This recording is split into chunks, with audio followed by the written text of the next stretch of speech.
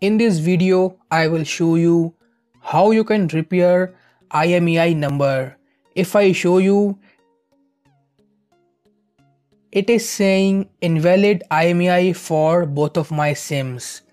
And when I try to call any number,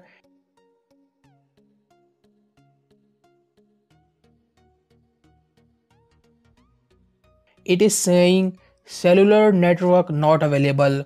Although I have inserted both of my SIMs and there is no network.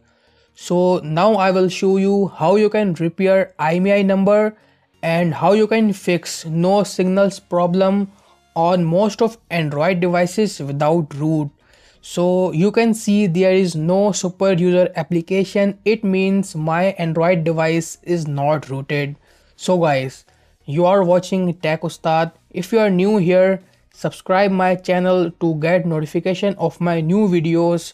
And if any one of you guys want video on your topic, tell me in the comment section or on my Instagram.